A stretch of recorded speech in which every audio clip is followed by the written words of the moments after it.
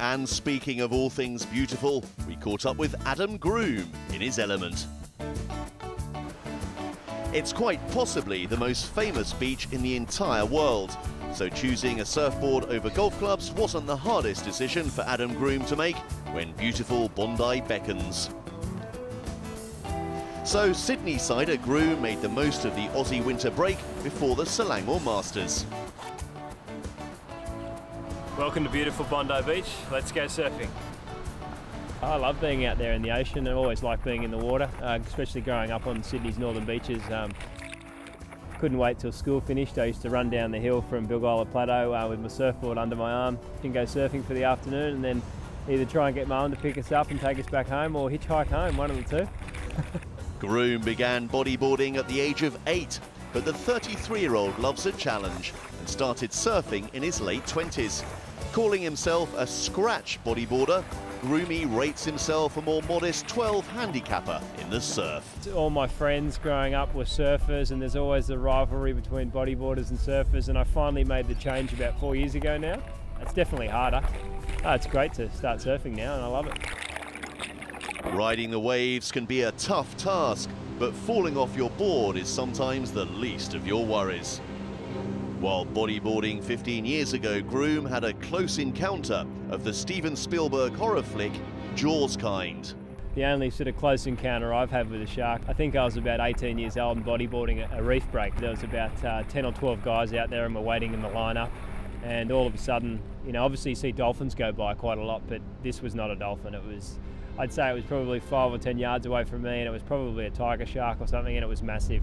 And all the boys, we all just, we all paddled straight in, but the thing is, 12 guys are trying to get onto this rock platform to get away from the shark, so it was pretty chaotic, but yeah, not that many sharks around.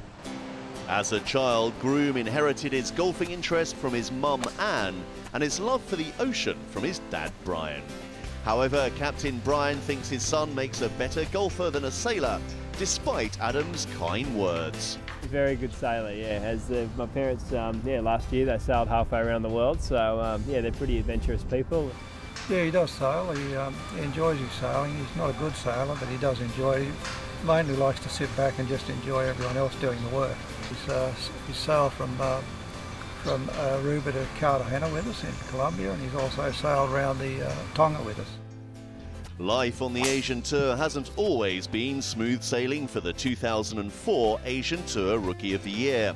While 2007 was the most rewarding season for Groom, a long-term wrist injury affected his form shortly after. You know, a few years later I had a wrist operation. That was kind of out of the blue, and you know, sort of had some time off golf, and then I lost my card, and so that was difficult. It was also a difficult experience for him at the Selangor Masters last year. Groom was in title contention right until the end. Coming up the par 5 18th tied with Jonas Granberg, he needed a birdie to win. I wasn't sure where I stood until I sort of got up near the green on 18. I guess maybe that's kind of startled me a little bit. Maybe I thought I was one behind or something. I wasn't sure. Trouble off the tee meant Groomy was faced with a cross-green monster putt to win. I was probably, 35 foot away. I was a long way from the hole. I just hit the putt way too hard. I was obviously trying to give it a chance to go in, so trying to get it past the hole. And I think I hit it about 8 foot past the hole, you know, really a terrible putt. With the pressure mounting, he still had one last shot at glory. Then I had to try and hole it to get in the playoff, and hit a poor putt, pulled it, and I think it went about 6 foot by, 5 foot by, and then, you know, I was totally kind of just sort of blew me away when I did that, because I knew I'm not in the playoff anymore, and almost didn't care anymore. A shattered Groom had to settle for a third-place finish in Selangor. Not finishing second meant, come the end of the season, he also lost his Asian Tour card. Q School 2012 beckoned, and Groom's work with his coach, Adam Fraser, the brother of Order of Merit leader Marcus, paid off. He finished tied runner-up.